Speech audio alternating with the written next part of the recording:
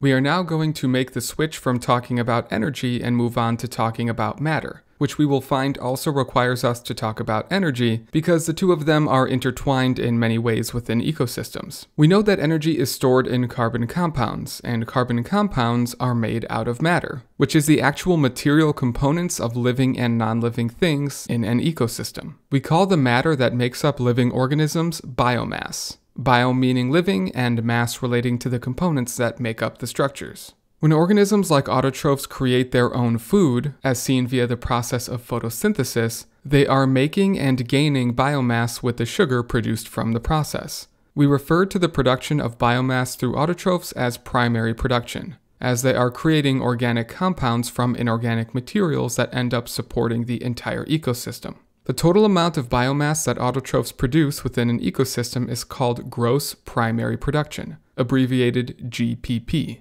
But remember from the part 1 video that these autotrophs use the carbon compounds they create for the process of cell respiration, which is a process that uses biomass and the energy stored within it. This used up biomass and associated energy can no longer be consumed by a heterotroph, which means it cannot be moved up the food chain. We account for this loss of biomass in a measurement of net primary production, in which we take the gross primary production of biomass and subtract the loss from cell respiration. The unit of measurement for biomass are grams of carbon per meter squared per year. Autotrophs tend to have different primary production levels based on the biome they are in. Some biomes like deserts have low primary production rates because the required resources for photosynthesis to take place are minimal. Other biomes like a tropical rainforest have abundant resources to support photosynthesis, so plants can produce a large amount of biomass per year in that area. Autotrophs are the only organisms that can contribute to the primary production of biomass. Though both autotrophs and heterotrophs can support the accumulation of biomass in an ecosystem by growing, which increases the biomass of each individual organism, and by reproduction, which creates more organisms that store their own biomass. When calculating the biomass of an entire ecosystem, all of these living components, both autotrophs and heterotrophs, are counted.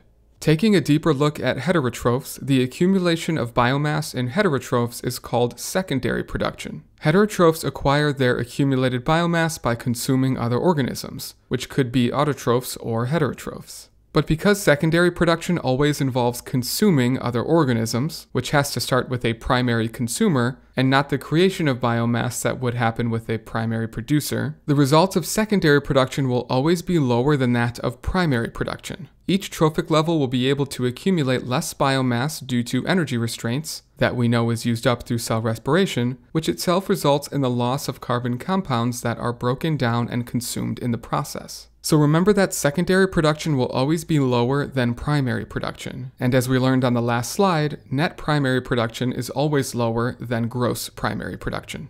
When looking at matter in ecosystems, we need to understand that matter moves around in constant cycles, allowing it to be reused over and over. This makes sense that we reuse all of the materials found within an ecosystem because other than a few random meteorites, our planet does not get any new matter. We have to use and reuse what we already have. This is the opposite of energy, which is constantly entering our planet via sunlight. Scientists create diagrams to show how matter cycles around ecosystems. And go figure, when we are talking about carbon, we call this diagram a carbon cycle. We can take a look at this example to show how carbon can move, and the idea is that no matter where we start, we should be able to move around and get back to the beginning, hence the cycle. Any location that carbon is stored in, no matter the state, is called a pool. So the atmosphere, biosphere, hydrosphere, etc., those are all considered different pools because they all hold carbon in one form or another. Let's talk through an example of carbon moving between two different pools that you need to know for the IB exam. Carbon exists in the atmosphere as gaseous carbon dioxide.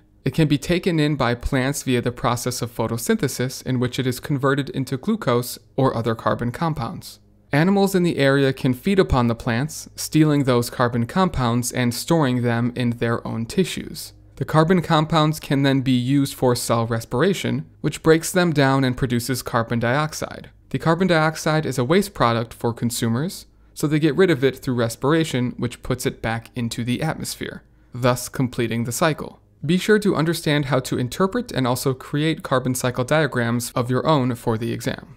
When we look at carbon moving in ecosystems, it is usually a balancing act with the scales constantly changing based on the current environmental conditions. This means that carbon does not always move at the same rate to and from every pool. Let's use the same example from the last slide to talk about these new points. Let's say that the collective amount of photosynthesis of all autotrophs in an ecosystem is greater than the total amount of cell respiration occurring in all organisms. If this is the case, over time, more carbon will be removed from the atmosphere than enters it.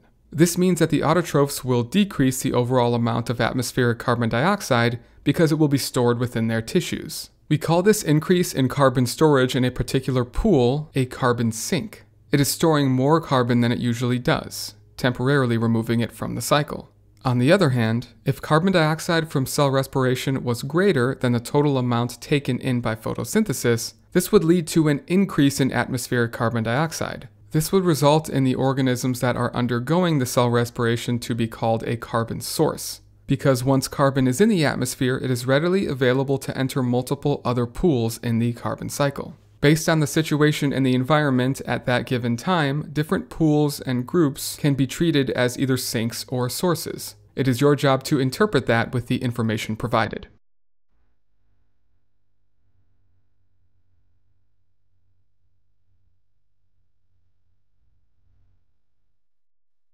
As we discussed earlier, carbon sinks have the ability to store large amounts of carbon. 4 carbon sinks that you need to be familiar with are oil and natural gas, coal, peat, and biomass. These all are or were formed at different times on Earth, meaning they have held onto and sequestered carbon for different durations. Natural gas and oil found in Earth's crust were formed over the past 550 million years by decomposed organic matter that was buried under sediments. High temperatures prompted chemical changes to create the oil and natural gas trapped within porous rocks. Coal was mostly formed around 300 million years ago by accumulated wood and plant material that was buried under sediments. Heat and pressure over time compacted the carbon molecules from these organisms and created coal. Peat is a material formed over the past 10,000 years due to the partial decomposition of organisms in acidic and waterlogged environments. And biomass in trees has accumulated over the past few thousand years driven by photosynthesis that takes in carbon to create sugars and other molecules. These 4 materials,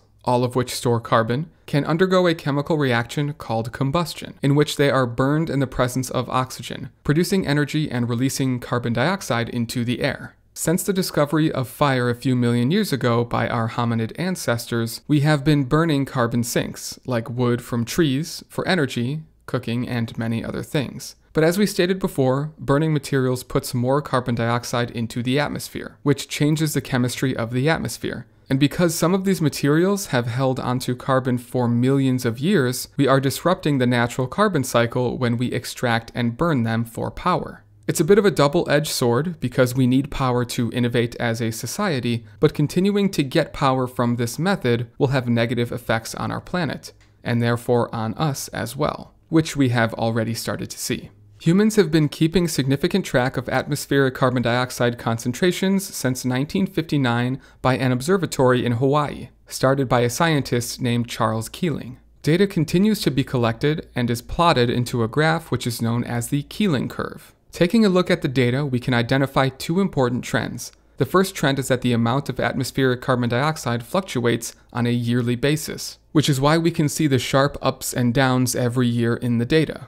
This is due to imbalances of photosynthesis and cell respiration that change every year due to seasons. There is less carbon dioxide in the air when the northern hemisphere is warm and plants are undergoing high rates of photosynthesis. Winter in the northern hemisphere has the opposite effect, which results in increased rates of carbon dioxide staying in the atmosphere. The second trend we see in the data is that over the years, the amount of carbon dioxide in the atmosphere has gone up. This is likely due to the irregular burning of fossil fuels by humans, which include the burning of coal, oil, and natural gas, along with high rates of deforestation that humans also do, which eliminates trees and plants that would otherwise remove the carbon dioxide from the air via photosynthesis. To sum this up, when we look at these trends, we can say that the yearly fluctuations are due to natural seasons, and the overall increase year after year is due to human activity, including the combustion of fossil fuels and deforestation.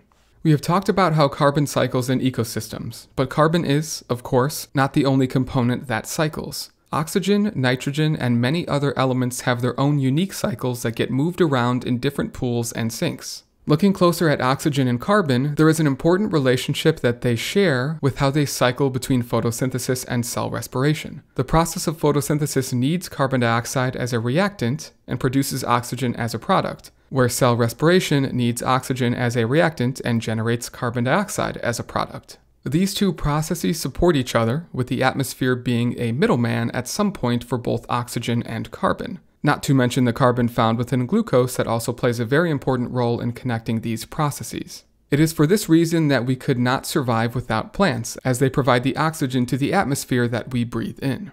Continuing the idea on the last slide, we know chemicals other than carbon cycle within ecosystems on our planet. The reality is that living organisms need to accumulate many chemicals in order to live. As we can see on the periodic table here, just how many of these chemicals are important to us. Because the Earth has only a finite amount of these chemicals, they all need to be cycled from living organisms to the environment and back to be used again. Decomposers play a large role in this process, as they provide a pathway for many of these chemicals to be reused by breaking them down into forms that can be taken in by autotrophs and other organisms, allowing them to re-enter the cycle. You do not need to know any other specific cycles for the exam other than the carbon cycle, but know that all other chemicals do cycle in a similar manner.